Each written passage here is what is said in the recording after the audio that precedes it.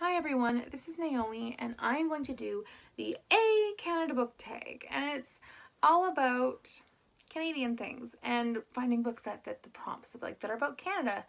I really enjoyed watching a couple of videos of these, so I decided just to give it a shot and see what I could do.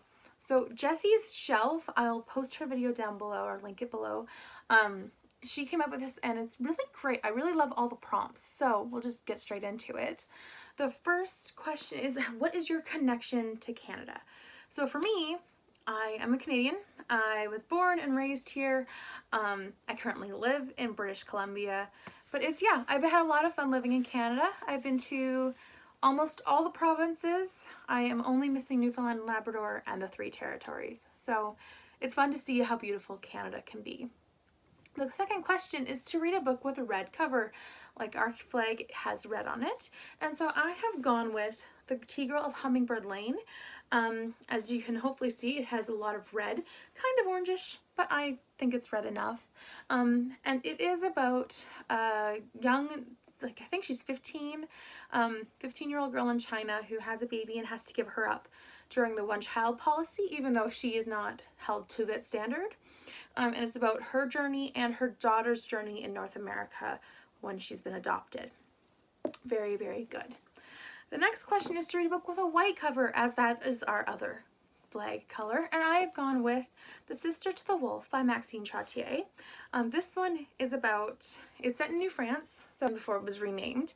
And this one is about this girl and her father who come across a slave auction. And in it they are selling First Nations, and she and her father buy one in order to give him a better life and to save him from someone else, basically. And so it's about him and their family experience as they grow together. It does have some romance between her and him, and it's great. I can't remember their names right now. It's been so long since I've read this, but I definitely loved it, and I loved how it showed the country back then. The next one is Maple Syrup, a sugary sweet OTP. So there aren't many sugary sweet OTPs for me, but I really do love Juliet and Dossie from the Guernsey Literary and Potato Peel Pie Society. They're just, they make your teeth want to fall out. I think they're just so adorable, and I love the format, so you get to see through the letters and not always through, you know, he said this in this way or she said that in that way. It's very, very good. Very well done. The next one is Poutine, a guilty pleasure read. So for me, a guilty pleasure read isn't something I'm ashamed of. It's more something where it's like, if I'm feeling low or if I'm like, I really need to read my stack of library books or TBR books, but I just want something to read that's easy and quick for me. And that is definitely these romance books, the Love Inspired series. I have a bunch of them and I like gobble them up. I finish them so quick, and they're definitely what gets me out of a slump, but they also are just so, they're heartwarming, and they're definitely not my literary fiction book club books, but I do really enjoy them, and so they're what I read when I am needing an escape from my TBR, and if I'm feeling guilty for not reading my TBR, I'll read these. The next one is Canada's Diversity. We're very diverse, and I've actually noticed that someone else mentioned, books like Whoa specifically mentioned that Canada refers to diversity in terms of not like religion or sexuality, but in terms of like our race or where we come from historically, our ancestry. And I thought that's very true, and that was literally the first thing I thought of when I picked this book for it. I'm like, that is a diverse book, and it's true, and it is Indian Horse by Richard Wigamise. So yes, it is. He is very different from me, as he is Aboriginal, but it was very well done. It made me see Canada in some ways in a whole new light. It also magnified what I knew of things, but it definitely was a sad book to read, but a good book to read. The next one is Lacrosse, an epic battle.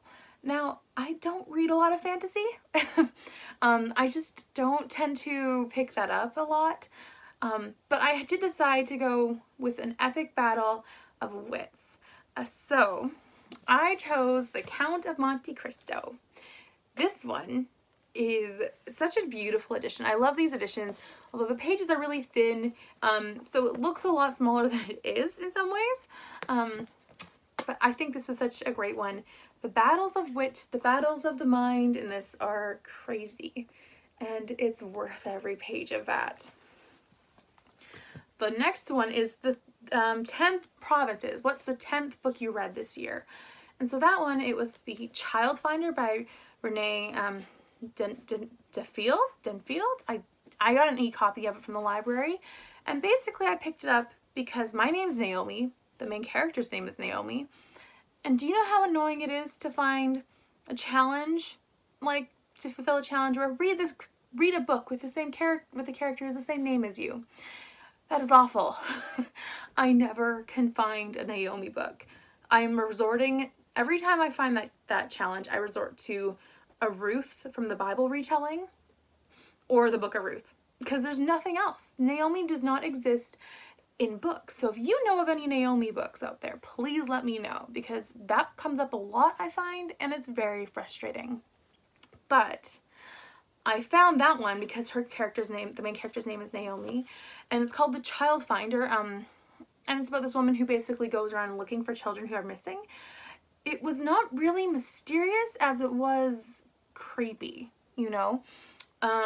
It was very interesting. It wasn't perfect, but I am interested to read more of the series, as well as, I don't know, because her name is the same, I'll probably pick up more just because I know that I can read that for my name challenge.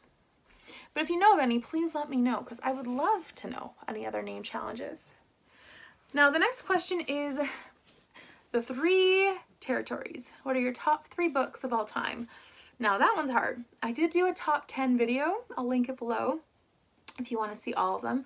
But I'll just give you a quick glance at some of the books that are on that list. So on that list I have The Alice Network by Kate Quinn, Persuasion by Jane Austen, and The Language of Flowers by Vanessa Diefenbaugh. And over there you can find out why they're so amazing. But I really do love these books. Now the last question is not the last question, second last. Beaver. What's an annoying but important character? Now I feel like I might get shot by the Agatha Christie community, but I don't really like Hercule Poirot. This is one of his books, this is one of his series, the ABC Murders, which I do enjoy all of his mysteries, but I just find him a little annoying. He kind of pushes a button in me. Maybe it's his smugness. That's the same kind of reason why, like Sherlock Holmes, I enjoy, but he's just a little annoying, you know, and I know they're meant to be that way, but I don't really like it. So Hercule Poirot, he's interesting, but I don't really love him. He's definitely pushes a little annoying button in me, but I do appreciate all of what he is for the books. And I think that it's a good choice. It's just a personality choice, if that makes sense for me. So then the last question is for Colourful Money, and I love that we have Colourful Money. Name or show some colorful books. So a lot of the books I own don't have like mass amounts of color on them. The Language of Flowers has a good amount, but like I don't have a lot. So I was figuring, why don't I just show you my rainbow of Agatha Christie books, because I just think they're beautiful. So this is my rainbow of Agatha Christie. I think that it's just so beautiful, these editions.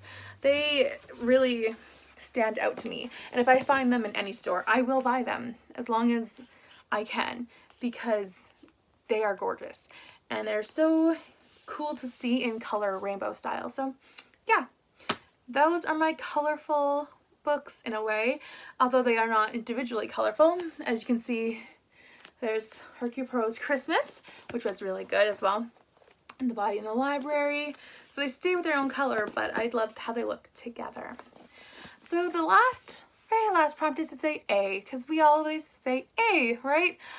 I don't notice it in myself, but I do notice it in some others. So maybe it's just something I don't say, or I just don't recognize that I say. I hope you guys have a great day. I hope you enjoyed this tag, and I tag you if you want to do it. I will actually tag Megan and Hannah, since I know you love tags.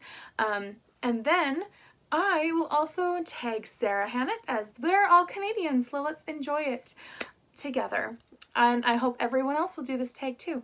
I will see you next time. Bye.